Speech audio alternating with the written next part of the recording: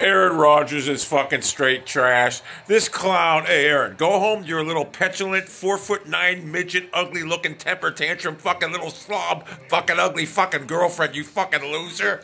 This clown threw another interception. This clown couldn't have played any worse in this game, and that's the reason the Packers are getting destroyed here. This clown can't do nothing. He thinks he's better than everybody. Aaron Rodgers, you're lucky you played the shitty ass Steelers. You wouldn't have a Super Bowl. You got one Super Bowl and nothing but failures for the rest of your career. You are the most overrated quarterback in the history of quarterbacking. You fucking suck. No wonder you ended up with the fucking petulant 4'9" midget. You just blew the game. Okay, what do you got, like 35 yards offensively? You fucking suck, Aaron Rodgers. Jimmy Garoppolo, who's a systems quarterback, is better than you at this juncture of all junctures, beforehand and afterhand.